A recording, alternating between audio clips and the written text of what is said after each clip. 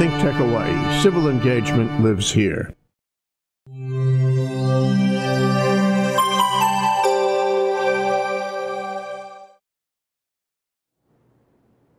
Good afternoon. Welcome to What's on Your Mind Hawaii. I'm your host, Tim Apicella. Our show is dedicated to what you have on your mind about news topics important to you and to your community. This week, we will discuss the $600 billion trade tariff against China President Trump recently announced. Our guest is Damon Rhys, a successful realtor, and in the past have operated his own company out of China and Malaysia. Damon shares his concerns about the impact a $600 billion tariff will have on the national economy, home interest rates, and potential effects on the local real estate market. Our second interview is with Daniel, who is a volunteer at the homeless encampment at the Waianae small boat harbor. The camp is comprised of 200 to 300 homeless people and has been placed on state lands for close to 10 years. Its leader, Twinkle Borges, or affectionately known as Auntie Twinkle, has been a guiding force to serve as a leader, a friend, a resident, and to ensure the rules of the camps are followed. An informal government has been set up of other representatives, and they're responsible for their section of the camp. No rules, the rules are simple. No motor vehicles, no loud noises, no stealing, dogs are to be locked up, and the gates are locked by 9 p.m. Rules are strictly enforced, and they seem to be working. The sign posted in the camp is clear. It states, anyone found in violation will be given 1, a verbal warning, 2, a written warning, and 3, out. You have to go. No ambiguity there. Last month, the public was invited to tour the camp to see how it operates. It's a model of residents taking care of one another, a place not only where physical healing takes place, but also spiritual healing. After spending an afternoon there, I was both impressed and convinced that it is a model that could serve as something that works, and the state of Hawaii could replicate it in other areas of the island to address our growing homeless issues. Recently, there were communications at a Waianae neighborhood board meeting that the camp would be shut down by the Department of Natural Land Resources and its residents would be swept out. Governor Ige decided to intercede on the matter. He sat down with Twinkle, and an agreement made to look at long-range plans on where the camp could be relocated on other state lands was discussed. So for now, it remains that the 250 to 300 residents have a place they call home and a person they trust named Auntie Twinkle. And now, here are those interviews. This is Tim Apicella with ThinkTech Hawaii, and our show is What's on Your Mind Hawaii. I'm here today with David Rhys. And today's topic and what's on our mind is the $60 billion tariff announced recently from Donald Trump, specifically the tariff that's going to be against China. Damon, you've got a background in economics, and also you have a master's in international business affairs, is that correct? Master's of Pacific International Relations, yes. Okay, so you've worked professionally in Indonesia and Malaysia and things like that? Japan. I did business in China, all throughout Asia, basically. And now I'm a realtor here in Hawaii. So recently, the Dow Jones has fallen about 1,100 points in 2 days. Today dropped to 1.77%. For the last 5 days, where the Dow is down about 5.26%. As you know, companies that could be affected by this tariff would be Boeing. They're one of the Dow Jones. They're one of the 30 in the Dow Jones, and certainly some, farming and commodities and products like that. In your mind, what impact would this $60 billion tariff have, not only from what we ship out, but just on the economy generally? Yeah. Well, there's two parts of this. One part is the inflation factor. As you know, the U.S. imports so many of its goods from China. Everything from apparel, footwear, appliances, everything most of everything being sold out of Costco, which is just down in the valley here. So what will happen there is that prices will go up. They'll not just by a little, but they will go up by quite a bit. And what has kept the damper on our business cycle recently fluctuating, going so high and going so low, like boom and bust, is the fact that essentially we have exported our inflation in boom times to China. everything gets so manufactured there so inexpensively that it's really kept a lid on inflation. And also services, to some degree, we farm those out to India. So basically inflation is going to go up. And we're not talking about a little bit. It could go up as much as 1.5%, 2%. What happens when inflation goes up in most business cycles is that the Fed starts turning up interest rates. So what we will see happening is the Fed turning up interest rates probably a little bit quicker than they had planned to. And inflation could be as high as, let's say it's at 2% right now. It could go up to as high as 4%.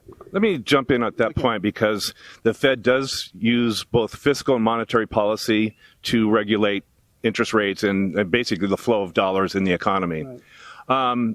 In addition to what products may have, a trade war, we may have a tariff war on, also China has a substantial amount of our treasury debt. We have a $21 trillion national debt, of which I think it's about 6.7% is funded by outside other countries. And the leading country that buys our treasuries, our notes, our bonds is China at $1.2 trillion.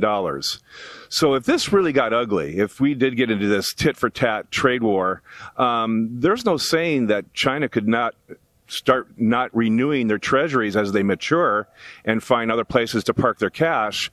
And then that would mean that our treasury or the Fed would have to raise rates to attract other investors to buy all those treasuries. Yeah. So not only is it inflation that can affect interest rates, but also how much debt is being renewed and rolled over by China. Exactly. And so what happens is, so the Treasury, we have a mountain of Treasury bills that are bought by both the United States and also China. And China contributes to a lot of that. If they stopped buying or stopped renewing the buying of the Treasury bills, the Treasury bills would start to, the price of those Treasury bills would start to go down. Now, I know this sounds, it's a little hard to grasp, but when Treasury bills, the price of Treasury bills goes down, it's inversely correlated to the interest rate or the yield. It's really called the yield. And so as treasuries go down, the prices go down, the yields go up. And so things like the 10-year treasury actually compete with 30-year mortgages. And so, and the reason for that is because average mortgages, even though they're 30 years, people keep them on average for 10 years when they sell their home and such like that. So those two things compete with each other. So when you see yields on the 10-year treasuries going up, mortgage interest rates will also go up. And so right now the median home price in Hawaii is about $800,000, which is 3 times the national average. And a lot of that is people have to get mortgages. They have to finance for those homes. So we're looking at two things, and it's kind of the perfect storm. Like you mentioned, we'll have the yields on 10-year treasuries go up, which will cause 30-year mortgage rates to go up as well. And then on top of that, we also have the trade war with China, which causes inflation. Once inflation comes in, then there's more pressure from the Fed to actually increase those rates as well. So it'll be sort of like a double whammy. Well, let me ask you this, because it was just in the paper yesterday, about 20% of all purchases are outside investors that are buying on Oahu. That's give or take a percentage here and there. So if the dollar goes weaker, isn't that advantageous for outside investors to come in and buy here in Honolulu? Yes, absolutely, if the dollar gets weaker. And the thing about the outside investors that are coming to Hawaii and buying property, they're not so much the medium price homes.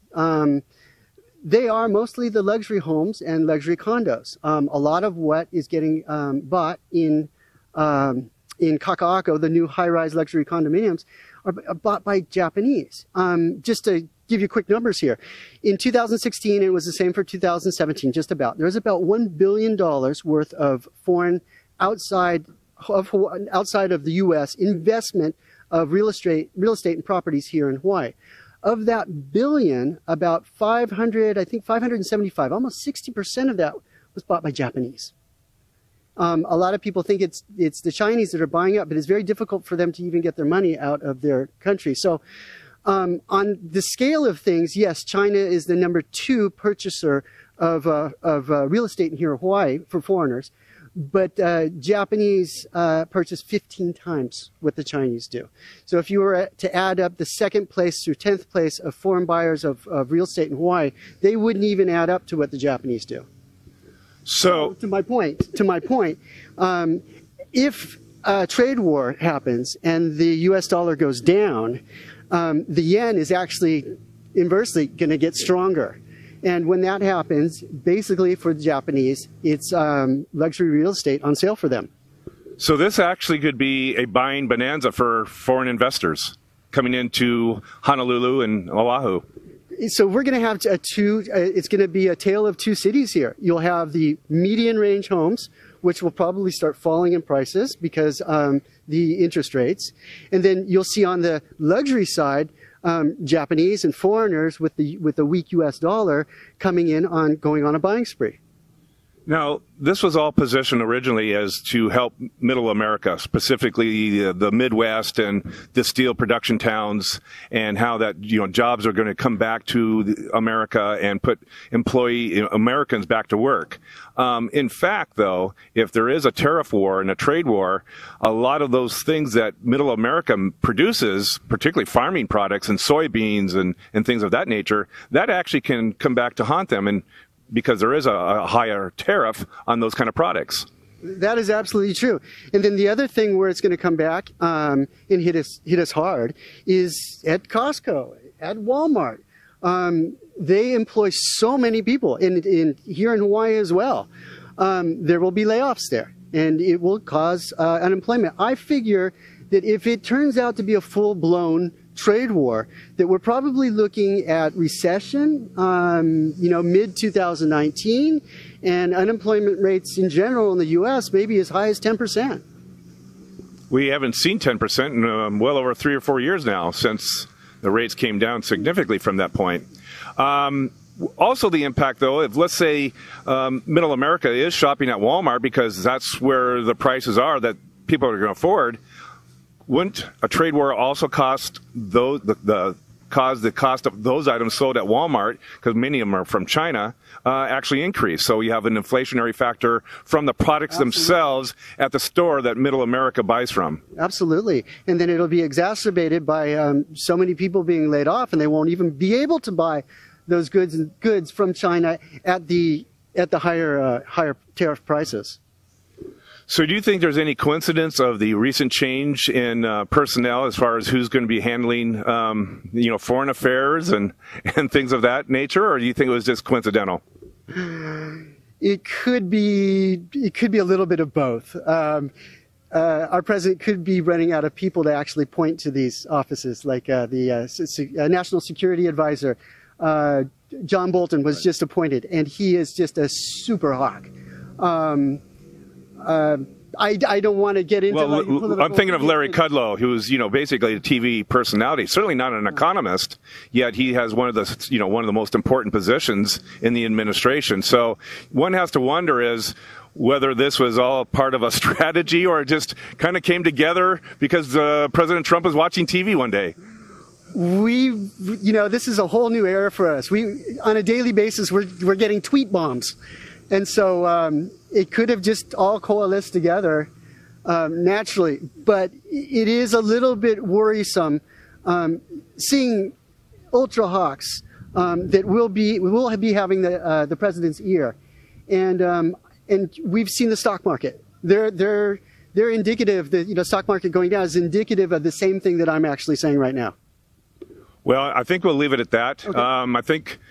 I think our neighbors to the north, Canada, and our neighbors to the south, Mexico, are a little relieved that the tariffs on steel and aluminum, they were exempt from that.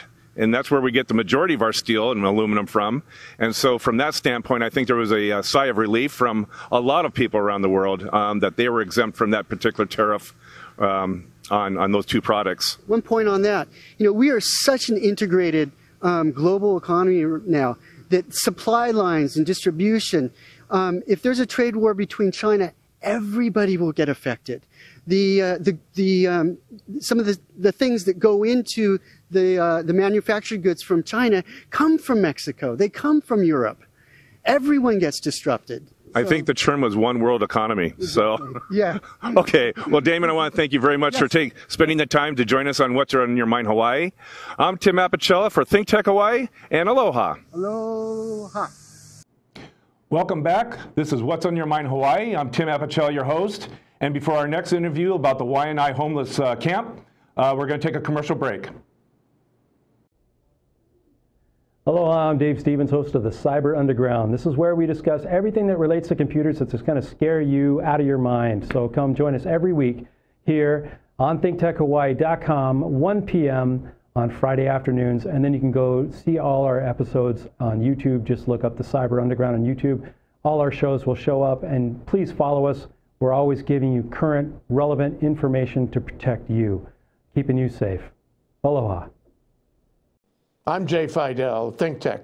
ThinkTech loves energy. I'm the host of Mina, Marco, and Me, which is Mina Morita, former chair of the PUC, former legislator, and Energy Dynamics, a consulting organization in energy. Marco Mangelsdorf is the CEO of Provision Solar in Hilo. Every 2 weeks, we talk about energy, everything about energy. Come around and watch us. We're on at noon on Mondays, every 2 weeks on ThinkTech. Aloha. Our next interview is with Daniel, who's a volunteer at the Waianae homeless camp. His interview is very insightful, and I hope you enjoy it. With Daniel, and Daniel, there's an open house for the village out here in Waianae, and it's been published in the paper for last week at least. Mm-hmm. And judging from how many people have come here, it looks like it's a success. Tell me why you guys did this. Why have an open house, and what is the message you're trying to get across? The main message is that this is a place of healing, and an important place because there's a lot of people that could use healing, and that this place should be preserved the way it is. And the community here that does the healing and is also made up of people being healed is allowed to exist here, because the threat is that everyone will be forced to leave, and all the building and community structure will be taken away. And yeah. Well, it seems there's a bigger message here, and just by my walking around and listening to you, is there seems to be a bigger message that this community is a people that have trust in one another, mm-hmm. and there's relationships formed and built, mm-hmm. and more than a quote-unquote homeless camp or shelter, this is a community, a real village. Yes, and it is a village and also a shelter, and there are people who are in places of desperation. They've had one too many hard knocks, and just are not feeling safe. They're not feeling like they're in a place of stability or safety, and they need a place to stay, to be, and to heal. And yeah, and so this place is a perfect place for that, because it is, like you said, a community with people that have built relationships, and with people that can come in and be a part of the community and build relationships and be part of the healing. And how do you compare this village compared to what maybe many people out have a negative stereotype of the homeless, and how does this village counteract that stereotype? Well, I'd say that what makes this village a village is a common vision and value, and that is that this place needs to be maintained as a place of healing. And the person who pioneered that vision is kind of the leader of this village, because everyone got behind the vision that she had. And her vision was basically, I know we're all hurting. All of us are probably here because we need healing, but that doesn't mean that we can lash out at each other. We can't vent on each other. I know we're all frustrated, scared, hungry, whatever. But we can't take it out on each other. We got to work together. We got to help each other to heal, because we all need healing. And so she would go, if she heard fights, she heard drama, she would go in and intervene and be like, hey guys, we cannot lash out at each other. We got to heal. We got to work together. You need help, I'll help you. I'll cook food for you.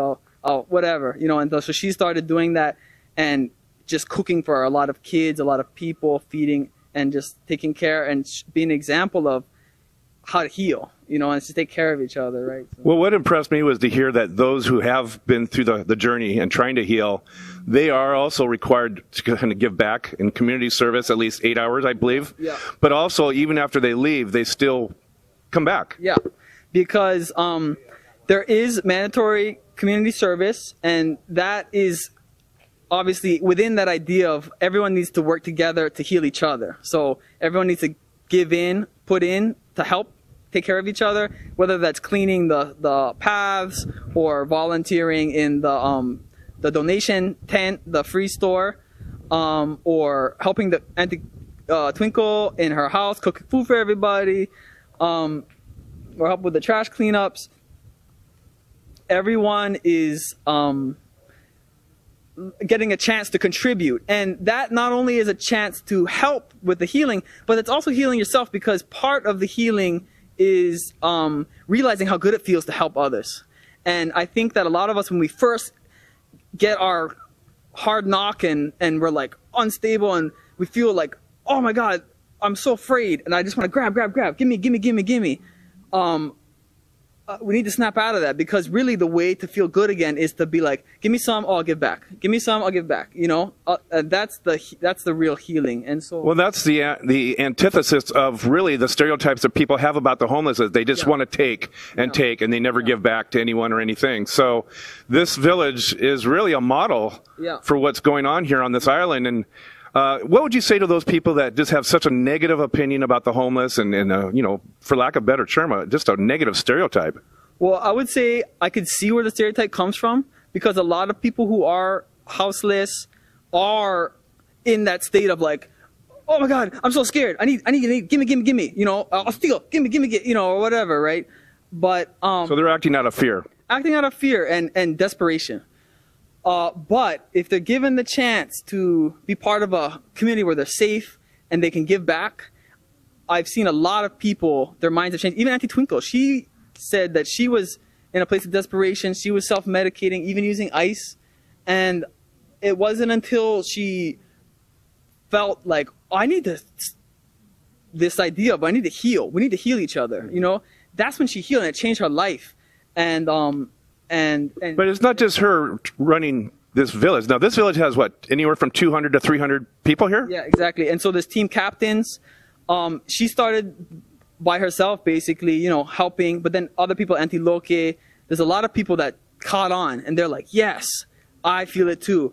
I'm going to medicate less. You know, I'm going to start thinking just for myself. My healing is going to come from helping others. And so some of them, they got so into it that they just want to do it now. Even though they're like healed, they're good, they just love helping, so they're going to stay and help. Some of us, they heal others enough just to be healed enough so they can go back into the, you know. Has the state of Hawaii learned anything from this lesson, from this village?